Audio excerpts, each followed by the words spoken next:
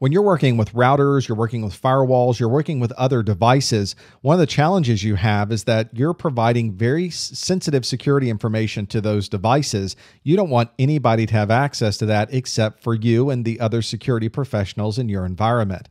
Every device works a little bit differently on how it stores data and how it secures data. So you'll want to look at your router or your firewall or your switch to determine how is that information stored and how can I communicate to that device in a way that's not going to provide a lot of data in the clear that somebody might be able to see.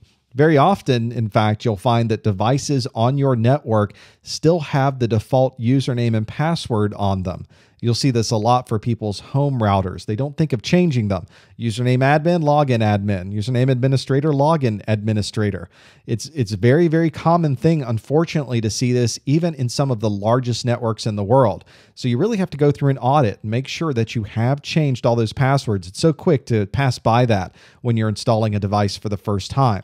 You also have to think about how you're communicating to the device. Are you communicating over a channel that's in the clear traffic? You certainly don't want that. You want to communicate to this device in an encrypted form. So you're going to want to use things like SCP, which is an encrypted method of doing a file copy, or HTTPS, which uses encrypted communication to these devices, or SSH if you need to be able to communicate to the device as well. TFTP, probably not so much. That is in the clear traffic. If somebody wanted to see the configuration files that you're transferring via TFTP, all of your very sensitive security information would be in there. All of the information you added for IP address ranges and the different resources available. If you got your hands on a firewall or a router log or router configuration, there's a lot of good information in there that bad guys would be able to use.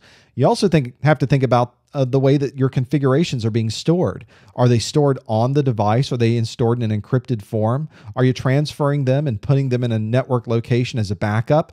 Is the backup encrypted? You don't want people getting access to that. Is the backup secure? Is it on your local workstation? Do you put it on a flash drive? Is it on a network drive?